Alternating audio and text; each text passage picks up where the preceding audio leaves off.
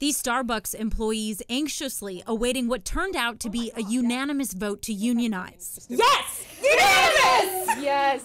The store located on Broadway in Capitol Hill will be the first in Seattle, Starbucks' home city, to unionize, with at least 8 other Western Washington locations filing paperwork to begin the process. It means that we can eventually go into bargaining. It means that we can eventually start to kind of stake out, why we're here in the first place. The vote comes on the heels of a national effort to unionize Starbucks, with at least 140 stores filing paperwork. It points to a revitalization of the labor movement. Brian Watson and Sonny Rao are part of the Democratic Socialists of America. It's a group that's pushed for unions.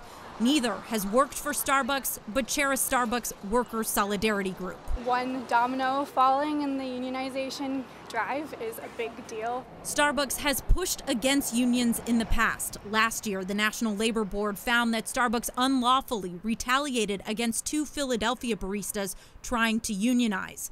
Last week, it announced the company's former CEO, Howard Schultz, will be its interim leader as its current CEO retires.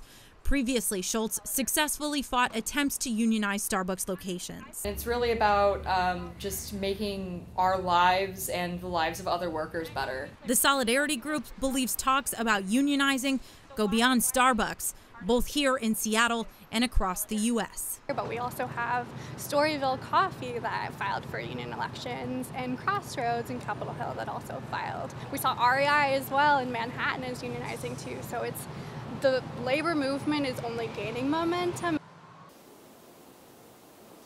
So the flagship Starbucks roastery that is here in the Capitol Hill neighborhood, a location in Everett, as well as a location in Olympia. Those are just a few of the locations that have also filed paperwork to vote to unionize. We have reached out to Starbucks for comment on this first store having this vote today. They did not immediately respond to our request for comment. Live in Seattle, Callie Greenberg, King 5 News.